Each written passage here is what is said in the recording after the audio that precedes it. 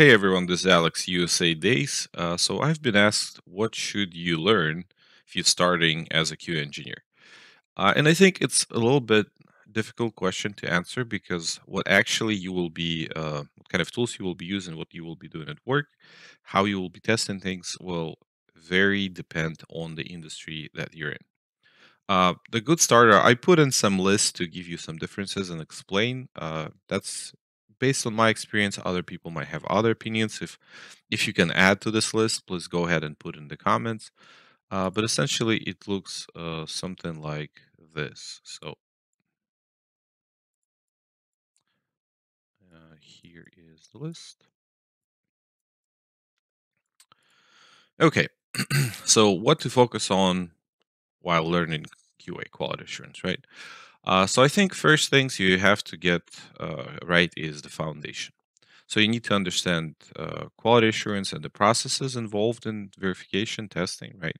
You need to understand the software development lifecycle and what is role of the QA, where you get into actual action, right? What you need to do at each stage.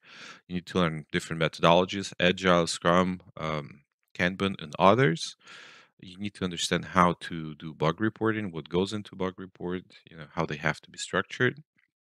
You need to learn about test documentation and how do you maintain and show coverage, what kind of documentation needs to be created for testing. Also, you need to learn about different types of testing, also what kind of testing you can perform, right? So this is in a nutshell the foundation that you have to cover first. So get the understanding of the industry and what kind of different testing exists there, right? So just to something that you can start building upon. After that, if we'll go into specific industries, and now tools might vary, everything's going to be different from place to place. But if we talk about web, mostly if you're testing web applications, web UI, and so on, you'll have to think about DevTools, how to use the Chrome or some other DevTools console, get into the log, see networking that's networking tab, what's happening in there, maybe even look into the actual code of the web page if there's some any issues there. um, you'll have to think about also learning API and how front end communicates with the back end in order to verify if there are any issues there. Probably some HTML and CSS and JavaScript, just the basics of it to understand the page structure if you need to look up something on the page, right? And then pick up one of the tools eventually when you start going more into automation um, to be able to test API like Postman. That's a great tool. If you go into some more automation practice of actual front facing interface, Cypress or some other automation tool. um, yeah, so will be your journey like as web if you're focused on web, and web is still pretty popular. So I mean, it's definitely a good starting point. At some After some time, once you switch multiple companies, multiple industries as a Q engineer, you'll have a list of different tools and approaches.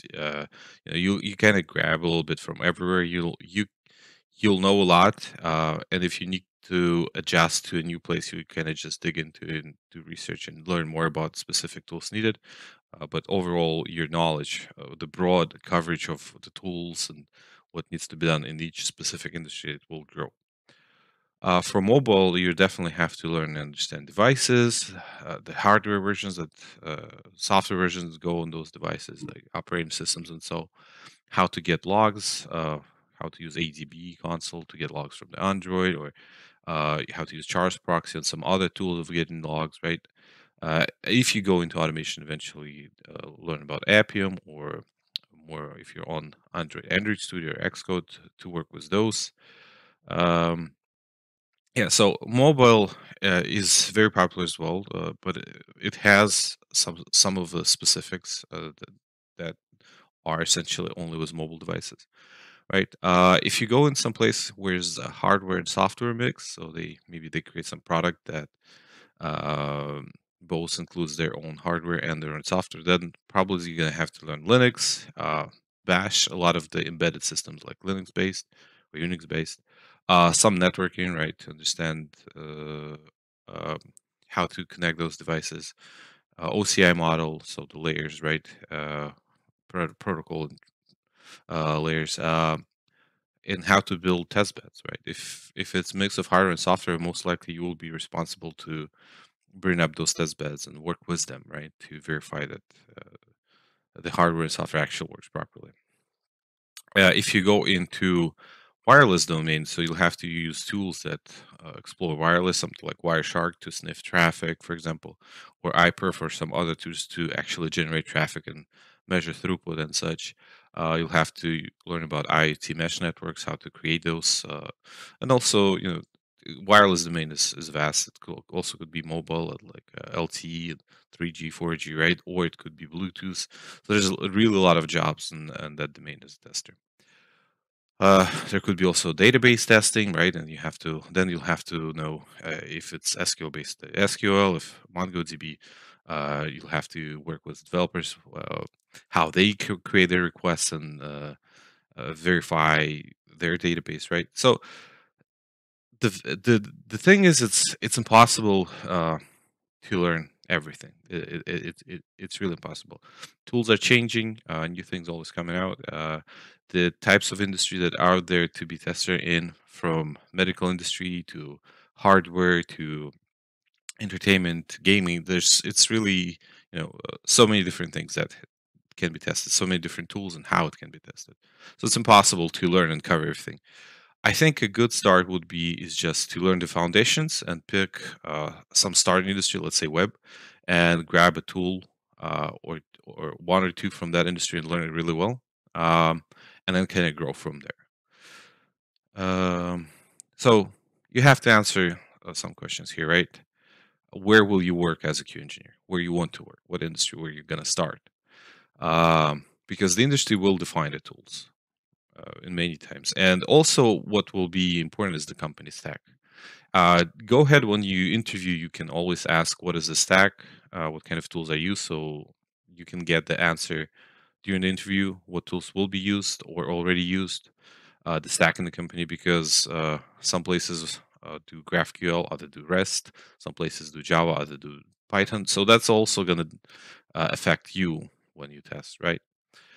And I think the core thing when you start as a Q engineer to remember is to learn fundamentals, to understand testing in general, right? And another very important thing that you need to do is to learn how to do research, aka Google, and find answers, because that's one of the one of the most valuable skills that you're gonna develop as a Q engineer over time.